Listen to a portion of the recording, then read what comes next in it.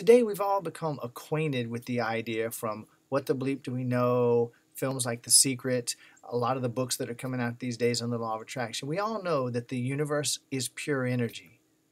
But do you live your life knowing it? Do you live your life as if the entire universe was one living conscious energy, that we were in a state of perpetual grace with no continual reality other than what we think and believe that we know? Are you living your life that way? And if you're not, what would it take for you to start today? And what would the fruits be?